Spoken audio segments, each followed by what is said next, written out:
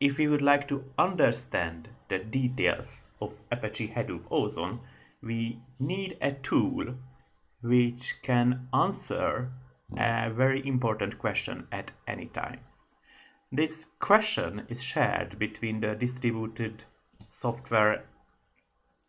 system engineers and philosophers in the last few thousand years.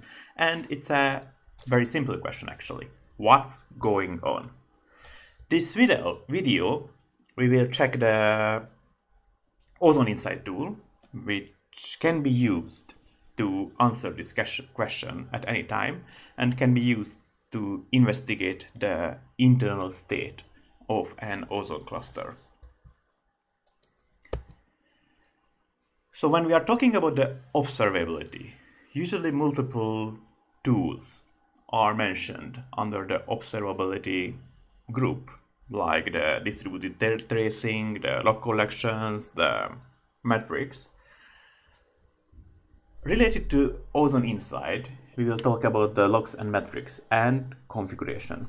Configuration is usually not categorized as an observability problem, but if you have ever tried to understand all of the configuration, especially the problematic configuration of a complex distributed system like Hadoop, then you can understand that it's very important to correlate the configuration problems with any other problems.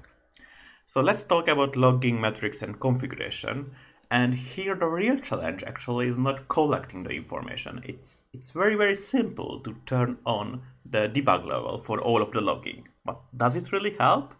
Well, it just prints out a lot of information, but it still doesn't help to answer the question that what is the problem. So the real challenge is to structure the information, not to collect the information. We have a lot of information, but we need exactly the information which can help us to solve the problem. So let's check an ozone cluster. Here I have a running ozone cluster inside Docker containers. In the last videos we discussed the main components.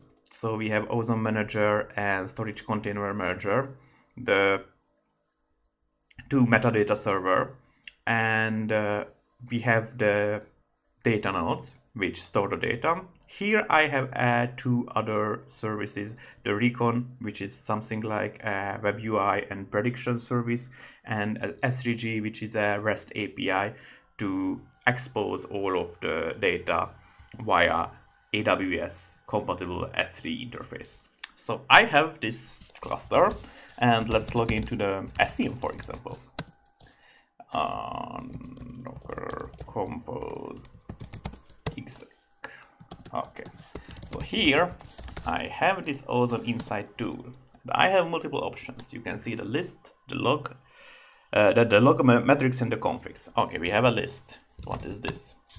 Okay, here we can see different type of categories which can be used to check the state of the systems. For example, if I choose log, then I can check the node manager. So SCM is one service, and inside the service there are multiple subcomponents which does some kind of work. So the node manager seems to be something which manages the state of the node. So it can be interesting what's going on under the hood. So just let's check the log. So here we will see only the logs from the node manager. In Ozone there is a heartbeat which is once per every 30 seconds. So it's not a very frequent heartbeat, but here we can see that, okay, we received a heartbeat from the Ozone data node 2, data node 3, and hopefully after a while we will see the data node 1 as well.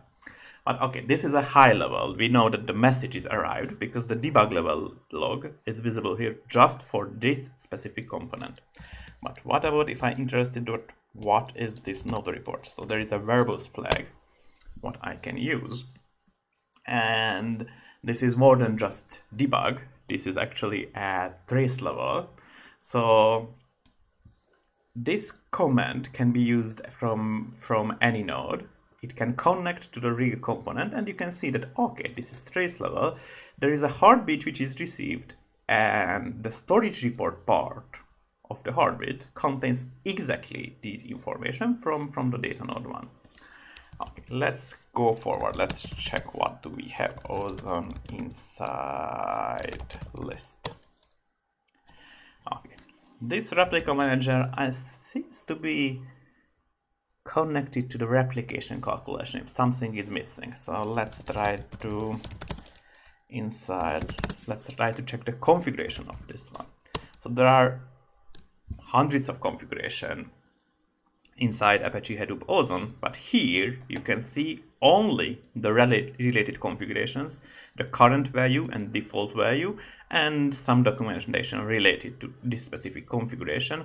So it seems that the replication state is checked once per every 5 minutes, and there is some retry mechanism which is used by the replication manager. If something is ordered from the data node, then it will be retried after 30 minutes if the result is not reported back. Okay, what else do we have here? Well, we have some kind of metrics, so try to list what do we Ozone Insight metrics, and let's check what's in the node manager metrics. Oh, okay, so this is a older cluster. You can see that we have a lot of heartbeats which are processed, nothing has been failed, and we have 3 healthy data nodes. So this is the metrics. Okay, very nice. So let's try to check another. So there are 2 types of insight points. One is just related to a very low level component inside one of the Ozone services. The other one is a protocol. So for example, the Ozone Manager protocol, this is something which can be related to the remote procedure called some RPC call. So I'm very interested what is this Ozone Insight. Let's check with log and with variables, so we will see all of the messages. So, and I need another client. Oh, we already have some clients. Oh, this is the recon who connects to the Ozone Manager. So let's do some real Ozone SAH volume. I'm creating the volume, which is the top level object inside a hierarchy. Create vol 3. Oh, so here we can see the responses and the requests, and oh, there is something very interesting. So first of all, it starts with a generic service list endpoint. So the client learns all of the host names and ports from the OM, at least in this protocol.